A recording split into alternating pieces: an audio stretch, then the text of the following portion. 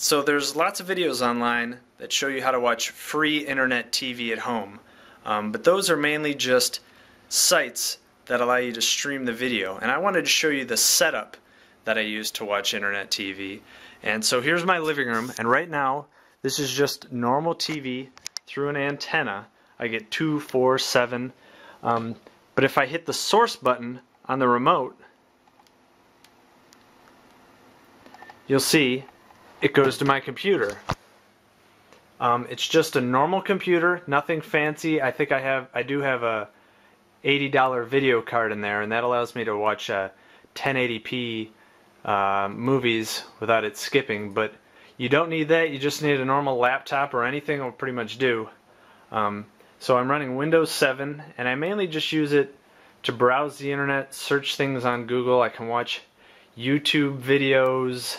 And one of the main things that I use it for is to watch TV online. And there's 2 sites that I go to. I'll put the links down in the description, and I've done some videos on how to watch them before, and I'll put those down there too. But here's Project Free TV, and that's pretty much any TV show you've ever wanted to watch.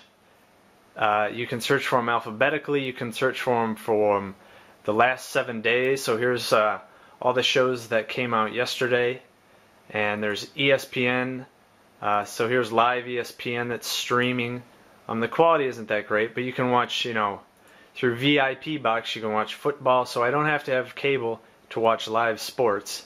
But let me show you the actual setup and the cables you need to be able to do this. It's real simple. So to connect the computer to the TV, you're going to need to connect the audio and video. And here's the audio cable that you'll need. This is just a standard male-to-male audio cable, just like you would plug into your headphones. So this is just the simplest way to do it. If you have a laptop, you can just plug it into the headphone jack and run that to your TV.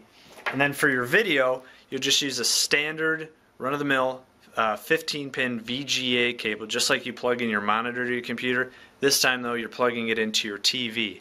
Now that comes out of the back of the computer and runs to the TV. Another thing that you're going to definitely need to have is a wireless keyboard and mouse. And just a real simple wireless keyboard and mouse. I think this was 30 bucks. They came together, and this connects through a USB plug. That's how it communicates, and you're going to want a direct line of sight. But this can go 20, 30 feet. And this allows you to just sit back on your couch, and now you can control everything from back here, just like you would a normal TV sitting on the couch with a remote. But now you're doing it. You can search Google and things like that. But the wireless keyboard and mouse you definitely need that. So give it a try. Let me know what you think. Like I said, it's real simple. It's just like connecting any normal computer, except instead of connecting that small monitor, you connect it to this big one, and you're controlling it through your wireless keyboard and mouse. But if you have any questions, leave me a comment, and I'll put in the description, I'll put the links for the sites you want to go to watch free internet TV. So good luck,